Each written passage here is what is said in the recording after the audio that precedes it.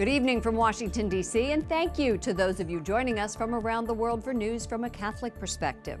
I'm Lauren Ashburn. First Lady Melania Trump makes an unannounced visit to the U.S.-Mexico border. Her goal? To see firsthand how migrant children can be reunited with their parents. In Washington, President Trump says the U.S. has the worst immigration laws in the history of the world. White House Correspondent Mark Irons reports. Good evening, Mark.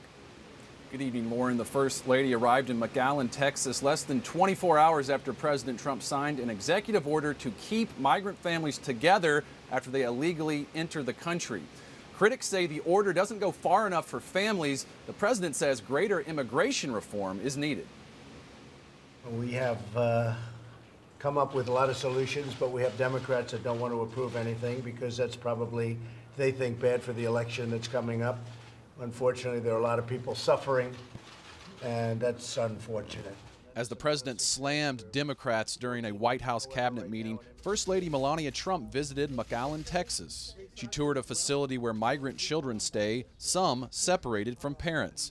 She's thanking border officials for their service and sharing her concern. I also like to ask you how I can help to these children to reunite with their families as quickly as possible. Critics are reacting to the president's executive order aimed at keeping detained families together. The Catholic Legal Immigration Network says it doesn't do enough. The immigrants' rights group says the order notably did not address the problem of thousands of children who have already been separated from their parents, many of whom have no idea where their sons and daughters are. Some parents have even been deported while their children remain in federal custody. Today, the president defended his action, saying the U.S. will care for migrants who cross illegally, but the law still needs to be followed. We have to house them, and we should be taking good care of them, and then we should return them back home.